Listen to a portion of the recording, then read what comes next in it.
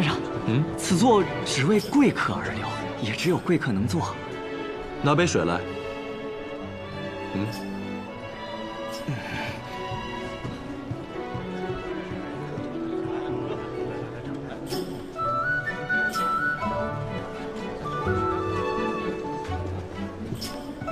来，先生，请。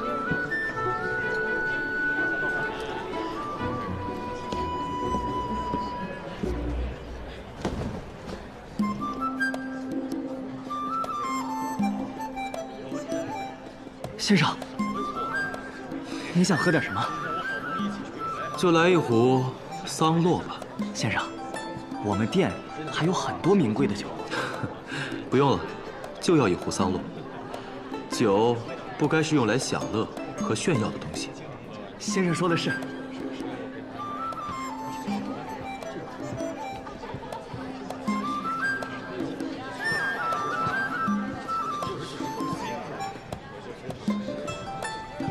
那桌有人了。这位少侠，如果不介意的话，不妨和我一桌。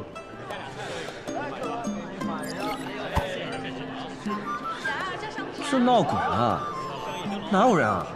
我是说，这个桌子被人预定了。好吧，叨扰了。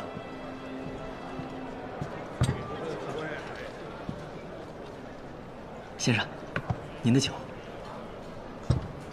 桑罗，给这位少侠也拿个杯子。哎，好。我有一个朋友，也会酿这个酒。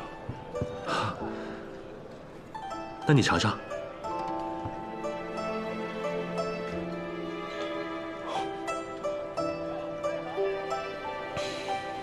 我觉得，没有我那个朋友酿的好。少侠的朋友是位酿酒大师，他呀是个酒痴。不知少侠尊姓大名？哎，先生请我同桌喝酒，不必如此客气。在下从未有过父母，所谓来也空空，去也空空，故取姓司空，也愿化作长风，一去不归，所以我叫司空长风。这番介绍倒是颇有意思，想了许久吧？看破不说破，先生也太不厚道了。小二，哎，这酒给我们退了吧，不要了，给我上壶别的。敢问这位客官，您想要什么？要秋露白。有趣。客官，今日可没有秋露白。为何？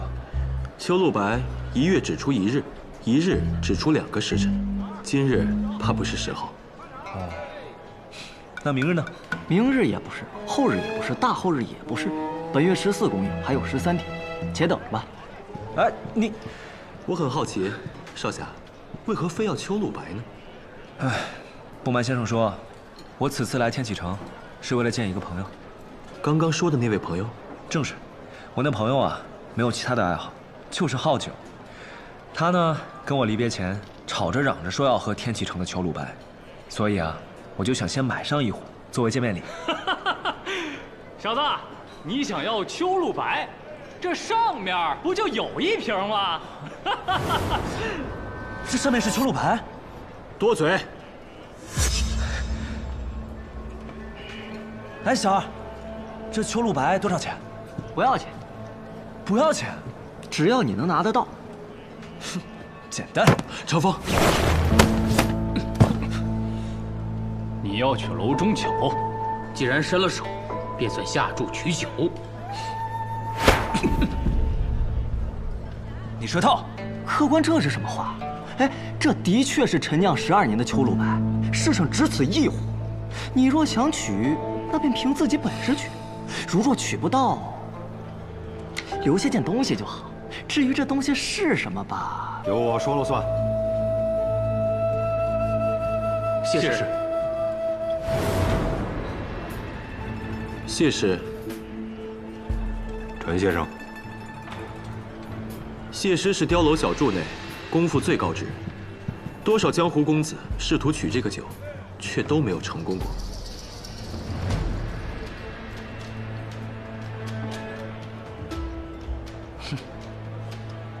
那也就是说，如果我抢到了，便是第一个成功的。算吧，真正的高手不会来取这个酒，来取这个酒的多数是如你一般初入江湖的少年郎。不过时至今日，真正成功的也不过李先生一人。不过他呀，单纯是因为无聊碰了碰酒也便走了。所以，你若是真抢到了，确实算是第一人。好，那就来吧。枪不错，银月枪，我要。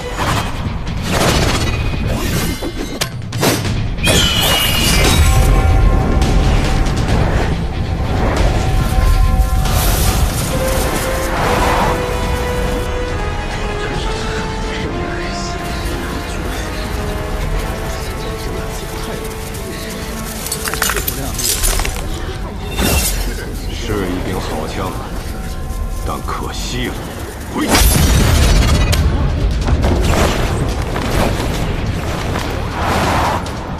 一来就吃瘪，天启城果然是天启城啊！司空长风，久别重逢，不必行此大礼。百里东君，不错不错，你还记得我？你什么时候来的？怎么也不来找我？我今日才到的，这正想去找你来着。好久不见啊，司空长风。楚墨公子。不过，你刚到天启城就打架了，还被人打成这样。哎呀，别提了，我想着跟你也算是久别重逢，总得备份礼吧。普通的酒酿的也没你的好喝，最好的酒今日卖光了，那我只能去抢。结果没曾想技不如人，没抢过，那枪还折在里面了。一个人抢不过，那两个人能不能抢过？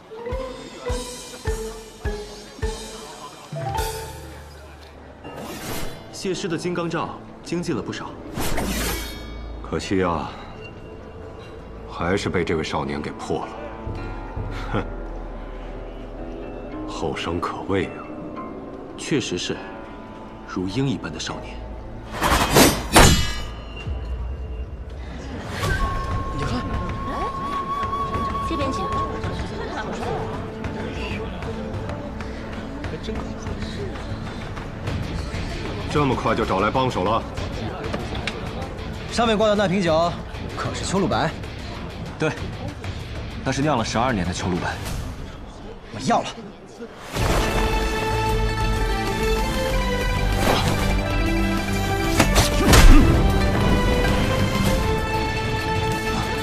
好强的掌力！原来酿酒师里不止我一个人会武功啊！小师弟，不可无礼。这位乃是碉楼小筑1品的酿酒师，整个天启城都得人人尊称一声谢师的人物。卓墨公子，谢师多有得罪。这位是我新入门的小师弟，冒犯了，请多多谅解。李先生新收的徒弟，难怪。这位公子出手，可是为了夺酒？那是我兄弟的枪。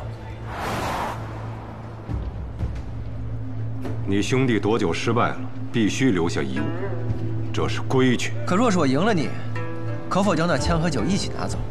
当然可以。哎，用武功来赢酒，未免有些奇怪。不比武功如何？那比什么？自然是比酿酒。什么？这人疯了吧？跟谢师比酿酒，不自量力。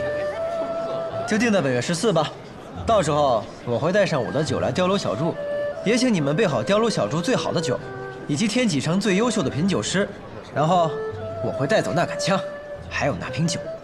狂妄小儿，你可知道你在说什么？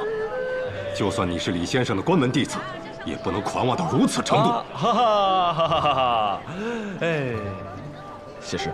小师弟入天启城之前呢，也学了11年的酿酒术。我学了40年，得嘞。好酒可品人间百味，少年的烈，中年的温，老年的醇都不一样，也不见得谁学的酒就一定赢得过我。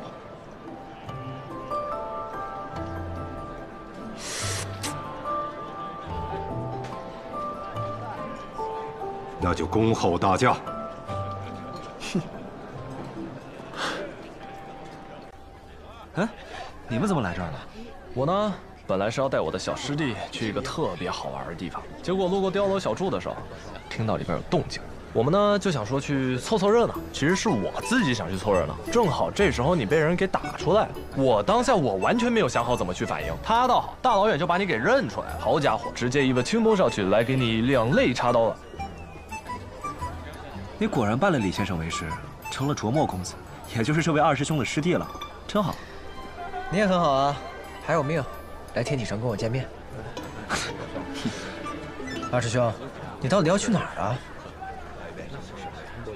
这不就到了吗？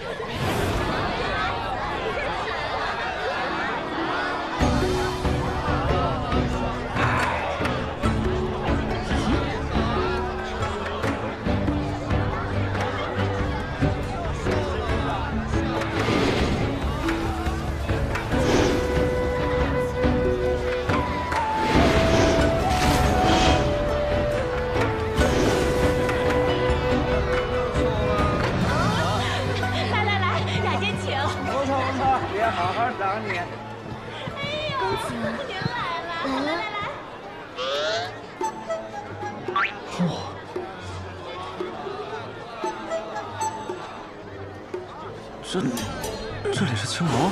非也非也，这里是百花楼，不一样的。哪儿不一样？因为有他，所以不一样。那年，我和顾剑门第一次来到这里，当时的他正在抚琴。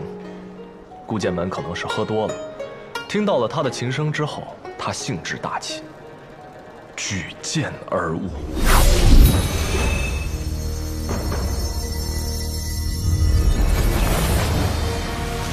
当时的景象尤为震撼。哎呀，真俊啊！所有的花瓣都被他的剑气卷起，五颜六色，姹紫嫣红。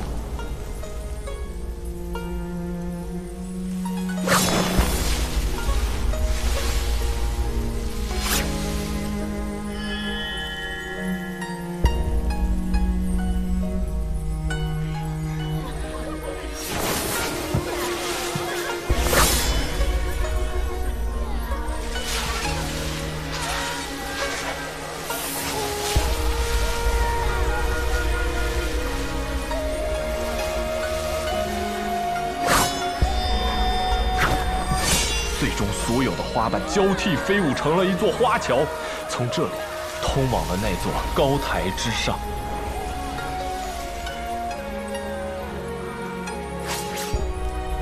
顾剑门说：“闻情可知人。”他觉得这个女子就是他的命定之人，于是踩着花桥，从这里走到了那里，撩开了重重帐幔，去见她。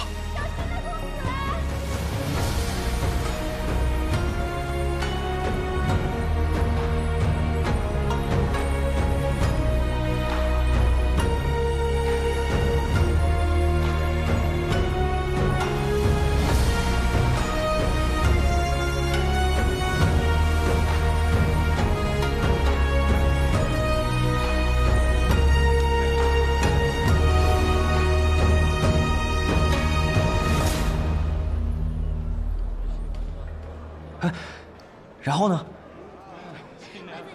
然后顾剑门就下来了，他被拒绝了。啊？现在回想起来，也是几年前的事情。当时的姑娘现在也出落成闭月羞花的样子了，整个天启城都知道她的名字。不知道顾剑门那小子啊，在见到她会不会感慨？雷公子，许久没来天曲了。没有顾公子没来的时间久。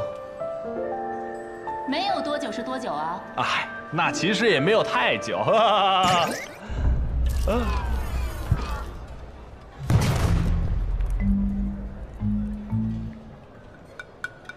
好像有杀气。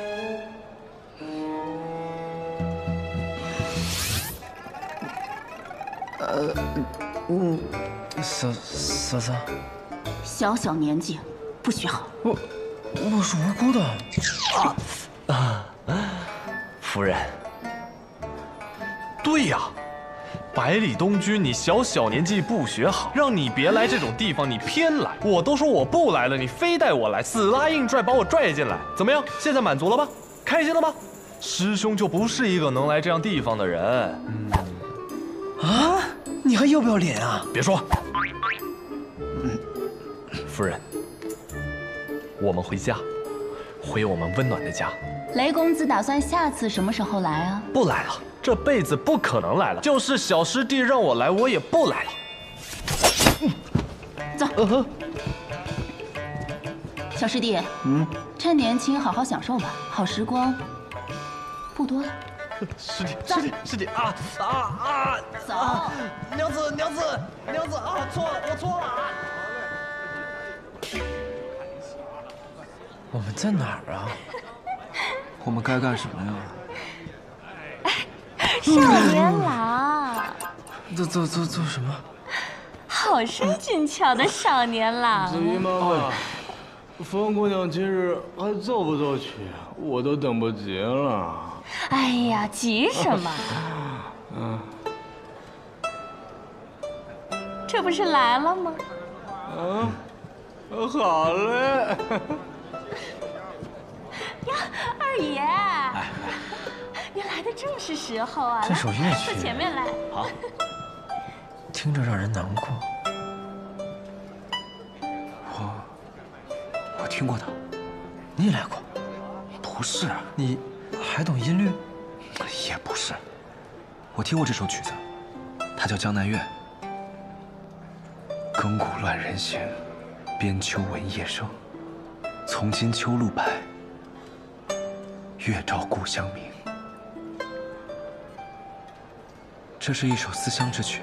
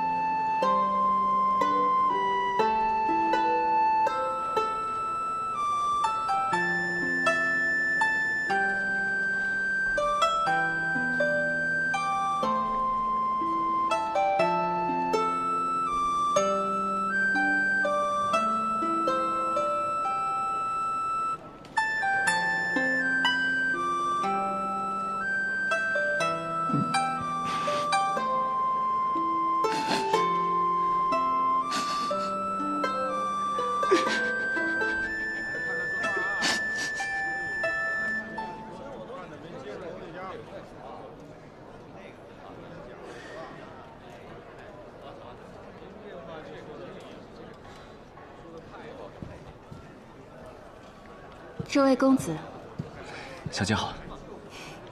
我可担不起这个词，我家小姐有请。请问，你家小姐是？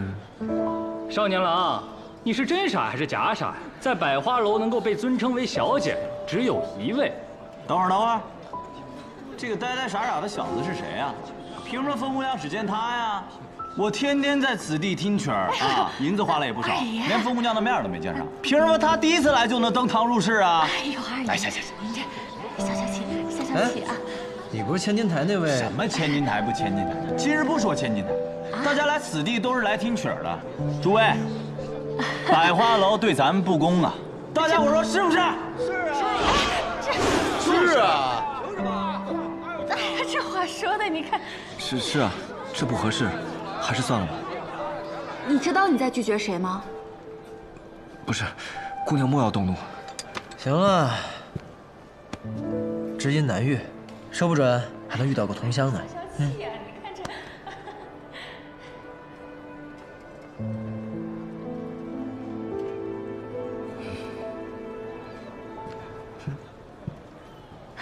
家都消消气。我呀，背几壶好。就这么让他上去了？怎么没个人拦着？不许走！我看谁敢过来。没事，没事了。笨蛋，废物！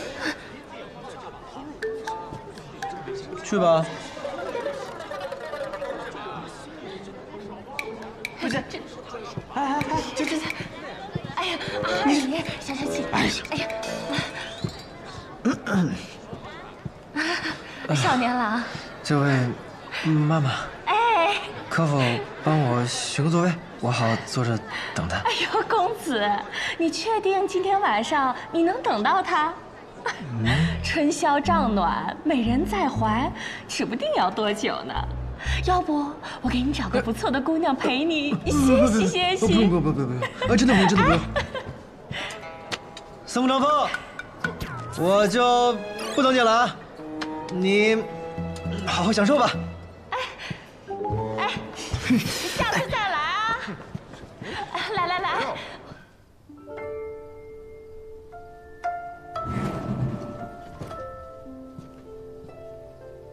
多谢。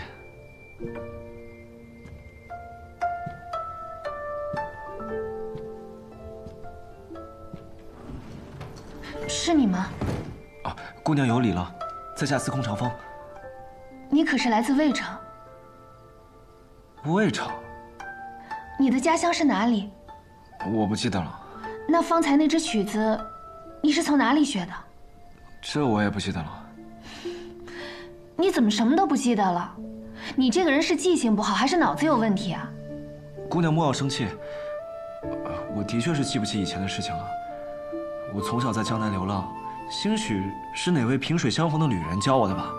只是刚刚听见姑娘奏起，忍不住跟着吹了一番，还请姑娘莫要见怪。我没有要怪你的意思，是我失态了。我有一个哥哥，也会吹这支曲子。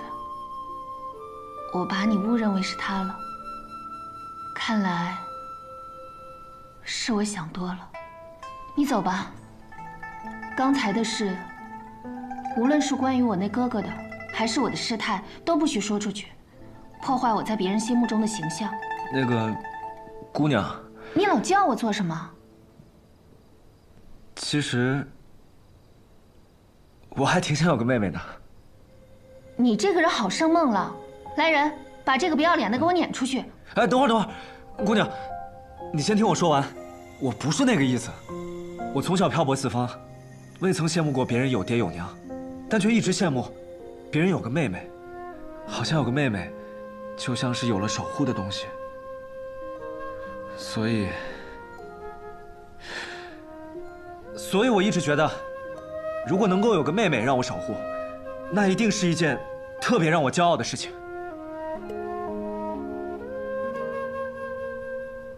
我不要。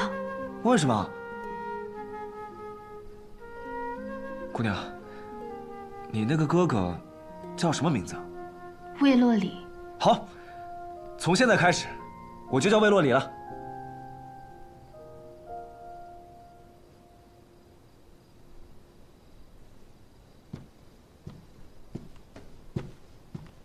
你这人，竟敢三番两次占我便宜！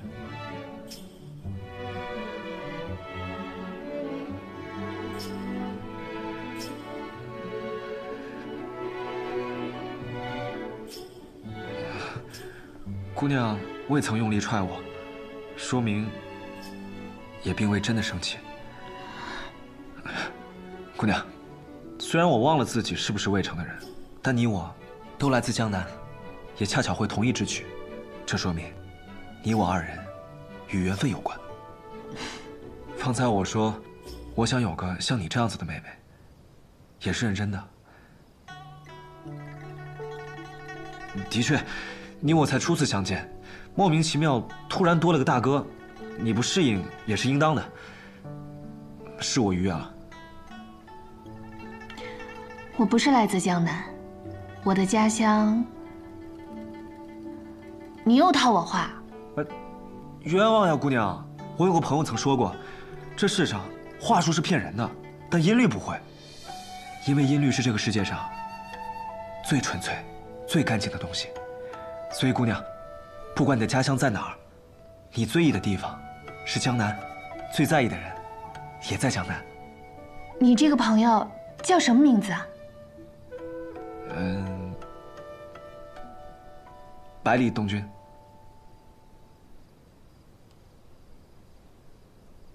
倒是个好名字。我累了，就不陪公子聊天了。玲珑，送客。姑娘，相识满天下，知交能几人？我相信这世上有知音，姑娘的琴，我的夜，恰逢其会。我会再来的。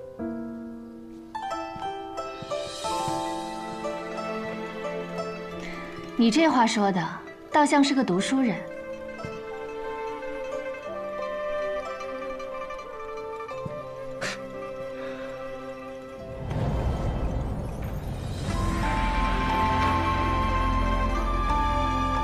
可我怎么看，都是个浪客。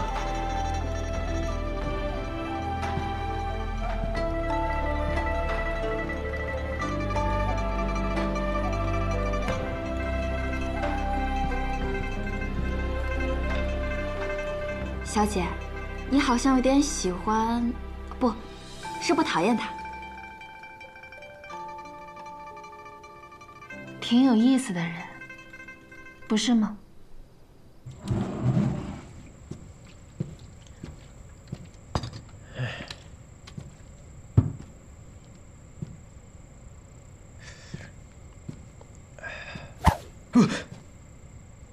尹世侄，你吓死我了！你怎么来了？我今天被师傅盯着练了一整天的功，想找你喝酒放松一下，结果你却不在，好没意思。啊。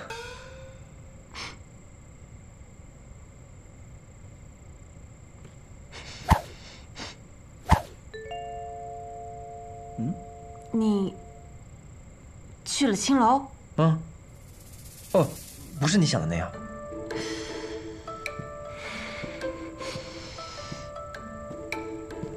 果然，脂香扑鼻，一路的夜风都吹不散。你就是去了青楼。那其实不是青楼，那叫百花楼，是听曲儿的。我之前还听说，师叔有一个最喜欢的姑娘，结果转眼间就去青楼寻花问柳。想来师叔对那姑娘也没那么喜欢吗？哎，你可别瞎说啊！那是雷二师兄带我去的，而且我去之前根本不知道我去了什么地方。你去之前不知道，你去之后难道还不知道吗？胭脂气那么重，定然是在那处待了好一会儿。我是待了好一会儿啊，但那是因为后来雷夫人去了，然后我的一个好兄弟又邂逅了一个女子，然后，哎呀，怎么就解释不明白了呢？无中生有了。是，我是去了青楼，那又怎么样呢？你为什么要生气啊？我生气，那是因为我整整练了一天的功，你却在外面逍遥快活，我心里不痛快，不行啊！哎，尹世侄，你还是听我。不要脸！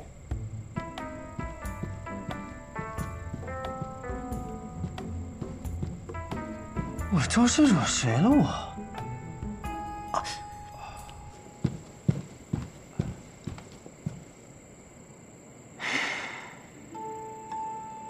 不是要谈叶鼎之的消息吗？为什么莫名其妙的和百里东君吵了一架，还给了他一巴掌？算了，还是找机会联系齐轩吧。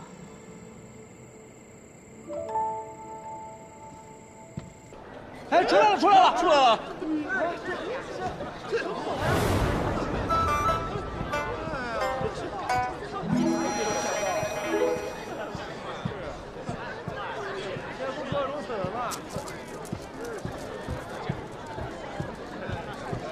哟，这么快啊！对啊，难道要很久吗？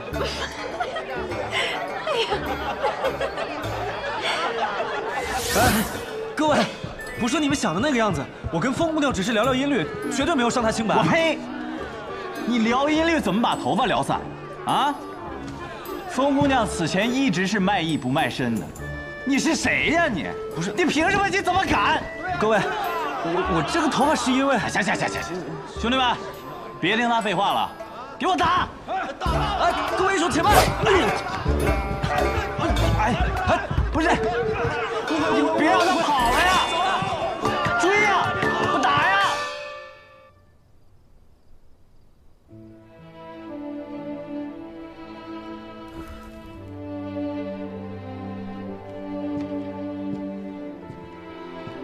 小姐在想什么？该歇息了。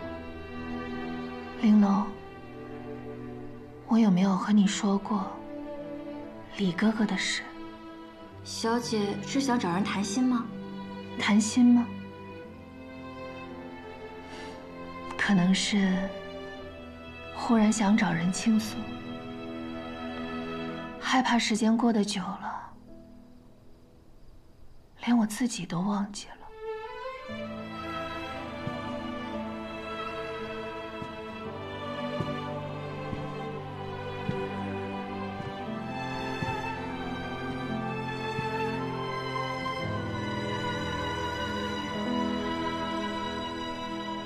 在我很小的时候，家里就被灭了门。我师父带着我逃了出来，在路上，他捡到一个小孩，那个孩子就是魏洛里。每天晚上，他都会摘下一片叶子，在檐下望着月亮，吹那首《江南月》。每次，只要他一吹这支曲子，我就知道他也想家了。那后来呢？后来我师父带着他拿着剑出去了，就再也没有回来。他们说，我师父和李哥哥都死了。小姐，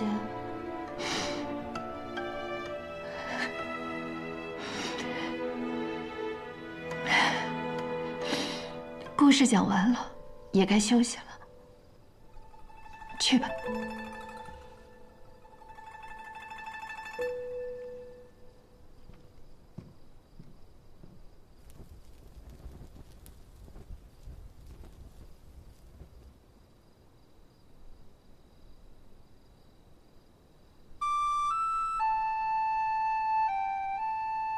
你叫什么名字呀？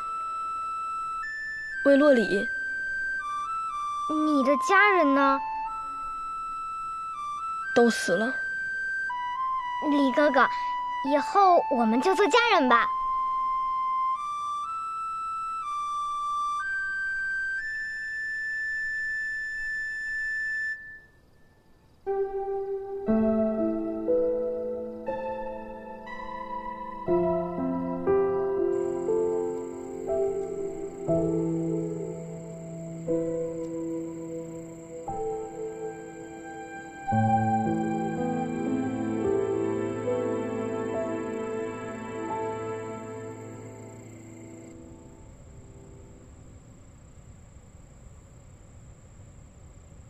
赌约。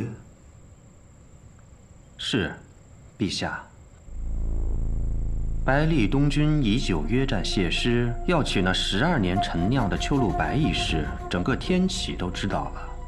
这壶秋露白乃是陛下继位第3年所酿，酿好之时，陛下曾有言：若12年未有人能将其取下，便在酿好之时的秋收之日，用以祭祀。眼看这12年之期将满，百里东君这样做，岂不是明晃晃的在打陛下的脸？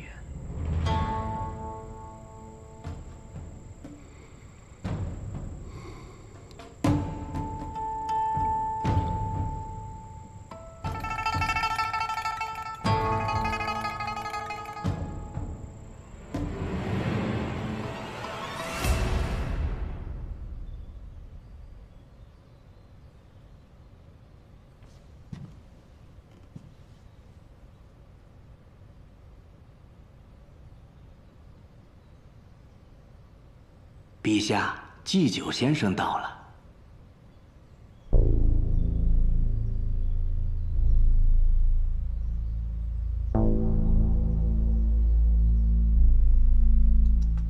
字写的挺好的，有点意思。脸儿嘛，太次了，装霸气。当年先生为姑赐脸时，姑还炫耀了许久，可如今先生自己却看不上眼了。人嘛，总是会对自己的过去嗤之以鼻。参见陛下。赐座。是。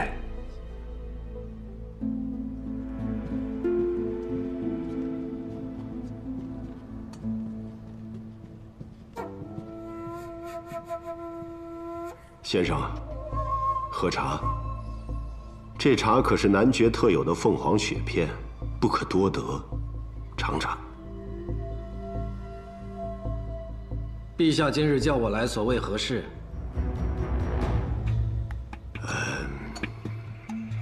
姑年少时好诗书，不善武功，母妃也并不受宠，在皇子中是最不被看好的。幸而身边有2个好兄弟，一个出身云溪叶氏，一个来自西林百里家，都是难得一遇的将才。在他们2人辅佐下，几经生死，才登临这至尊之位。后来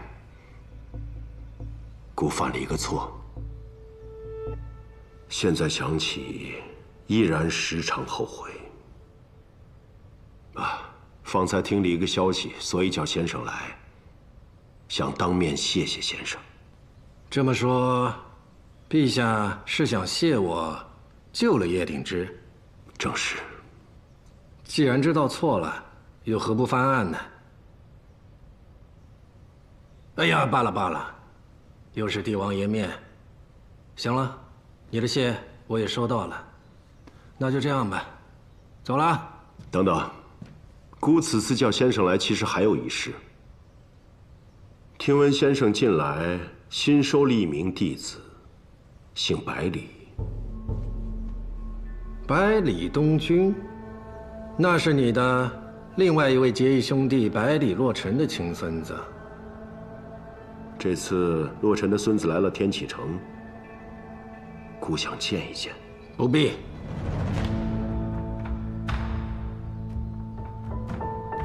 先生不是说过不会过问朝事吗？百里东君不过是我座下一名寻常弟子，既无官职也无爵位，他的事又如何称得上朝事？堂堂镇西侯府的亲孙来了天启城，却不来见姑，成何体统？那你去问镇西侯的罪啊！反正你已经杀了一个兄弟，也不愁再杀第2个。嘿。陛下，你又何至于做出这种情状给我看呢？你放心吧，百里东君不会一直留在这天启城的。我准备带着他离开这儿，四处游历，几年之内他都不会再回来的。可先生是祭酒，既然要离开，祭酒的位置，自然会有更合适的人来做。告辞。如果我执意要留下他呢？你可以试试。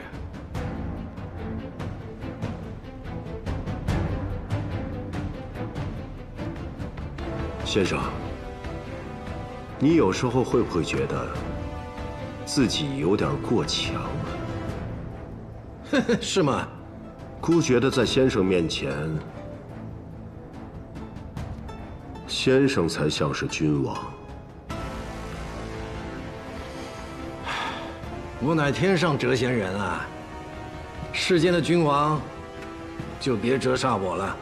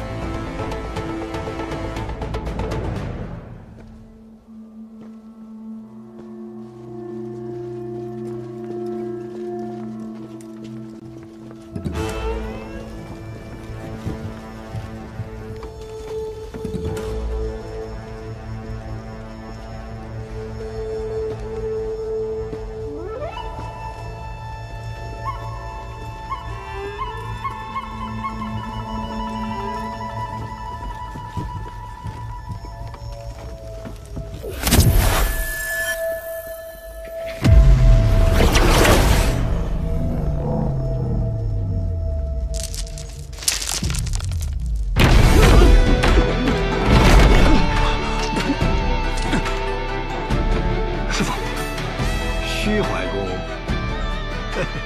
不过尔尔。春风吹过，就是最摇曳的床，夜下的马里。陛下，大限内陆过了。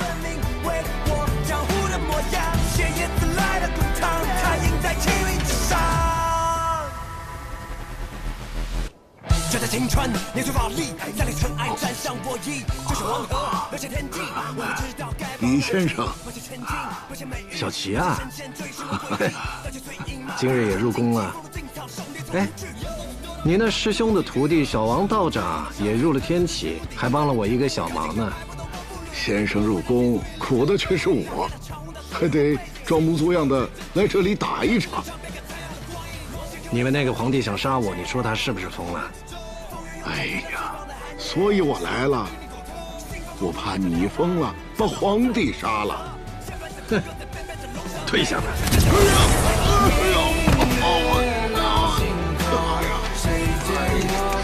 演得太过了吧？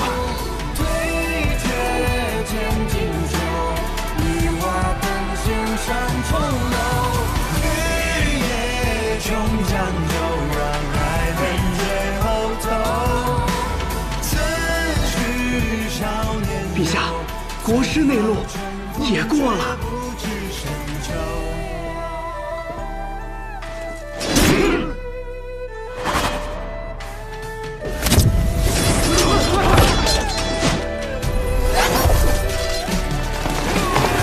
这在青春，年岁华丽，在里尘埃沾上我意，就是黄河，流向天际。我会知道该往哪去，不是千金，不是美玉，不是神仙追寻我轨迹。李先生，李先生已至宫门。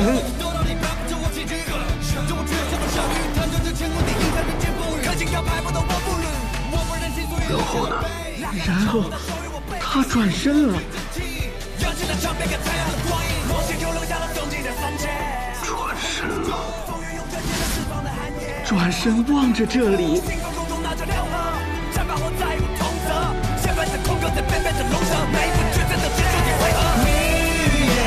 终将就让爱恨最后头，此去少年游。大家紧张啦？恐怕是毕生修为于今日毁于一旦。本来是一个杀人之局，见我北离大内高手之力，杀传说中的天下第一人，自负了呀！瓮中捉鳖，结果自个儿成了这个鳖，感受如何？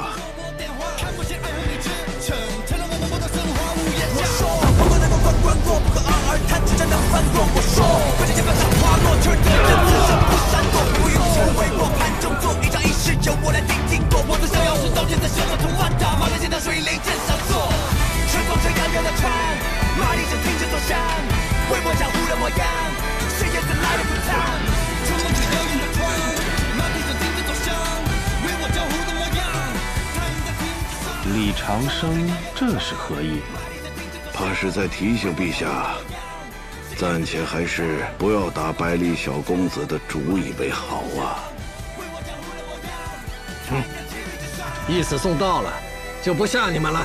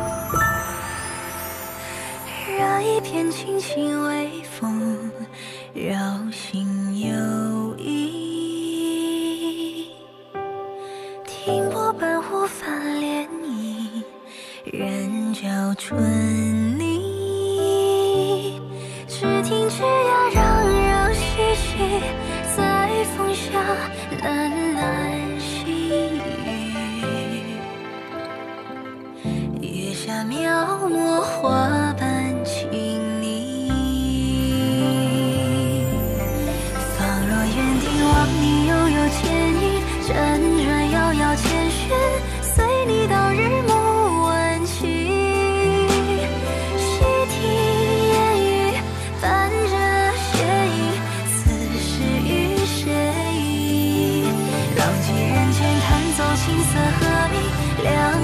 惺惺相惜，红颜